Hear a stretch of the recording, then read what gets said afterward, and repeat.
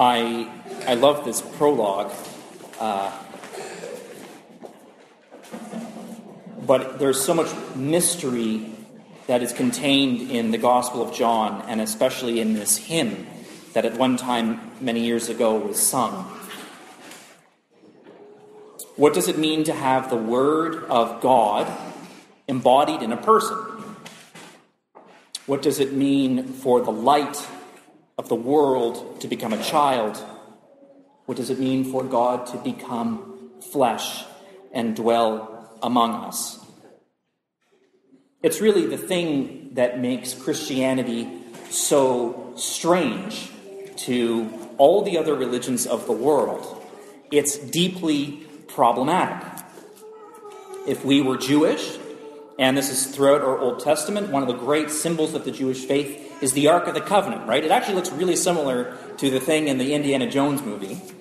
And it's really a giant chair. It's a beautiful gold empty seat called the mercy seat.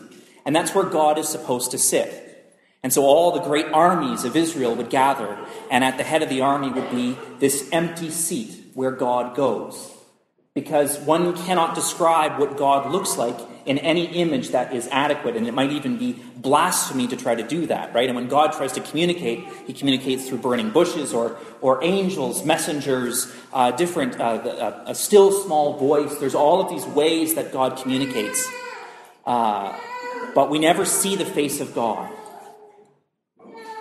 And in the Muslim faith, we find the same thing. We find if you go into a mosque, there's beautiful calligraphy adorning every wall, but there's no image of God.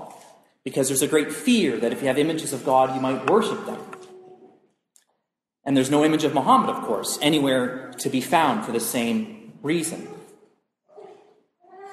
And yet, for us to be Christian in this place, it's almost impossible to imagine our faith without seeing the manger, and Mary and Joseph and the shepherds, and the face of baby Jesus. It's impossible to imagine being Christian without having the image of Jesus walking in water, without the feeding of the 5,000, praying in the Garden of Gethsemane, all the interactions with his apostles, Jesus on the cross, Jesus visiting Mary as she weeps at the tomb. Our religion is filled with images of God. We are asked to see the face of God over and over.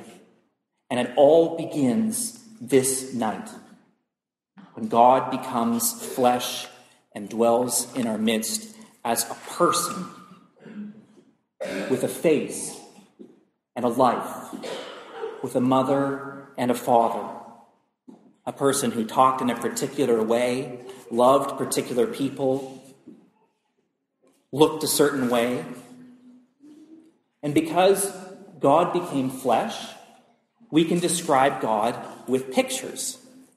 Because Jesus walked around and did stuff. We can make sacred art that draws us closer to God. We can write songs where we imagine what the Word of God sounds like. And perhaps most profoundly, we can try to live holy lives as human beings on earth, because when God became a person, he lived a holy life. And God said to us that loving people was the best thing that he did on earth. And so we have an opportunity to experience that great thing as well. For us, meals can become sacred. Gathering together, like we are this evening, can be holy. Relationships, friendships, marriages can show us what God looks like. We can live holy lives by seeing the face of God in each other.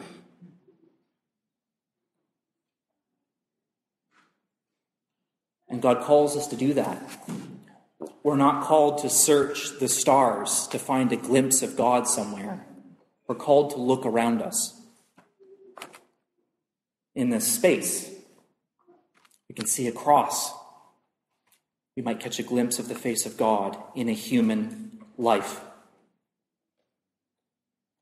And God loves us, not our souls. God isn't waiting for us one day to die and shed our icky bodies so that we can be beautiful souls with little wings and fly up to heaven. God loves us right now. God loves you in your body, just as God loved his son Jesus, and God became one of us and dwelled in our midst. In our living, we can live as God lived.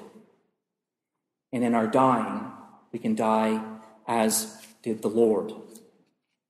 Finally, redeemed, not to death, but eternal life. In church every week we say that we are saved through Christ, but I'm not sure that we're fully aware of how powerful it is that God loves us right now in this moment. That God is not waiting for us to transform, but God loves you right now, in this time and in this place. And you have an opportunity when you feel the love of God and when you see the love of God in the face of one another, to encounter something sacred and profound that is as profound as any mystery we might find in the universe. How powerful is it that God loves us, and God lived with us and ate and drank with us and sees meals and gatherings and friends and marriages and family as sacred and holy and something that is of God. And something is changing in our world that's quite powerful and profound. There's a long period of time in our history where we saw God in the face of human beings, and we saw nature as kind of this sinister thing that was trying to kill us. There's lots of diseases, there's lots of wolves and lions and bulls of Bashan, and they're going to come after us. And we are the face of God amidst chaos and doom. But something's happened to us, right? Every one of us in this room is aware of the world that we live in and how vulnerable we are. The forests, the animals, a lot of us love creation in ways that we haven't in a very long time. We're claiming more and more to see the face of God, not just in one another, but in our world and in our creation. And so more and more often we're saying as a church that God did not just redeem people, God redeemed life. That there's something sacred about the life of this world. That life can be holy.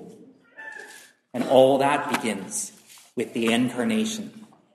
And God becomes alive in the way that we are alive and makes that life holy and sacred.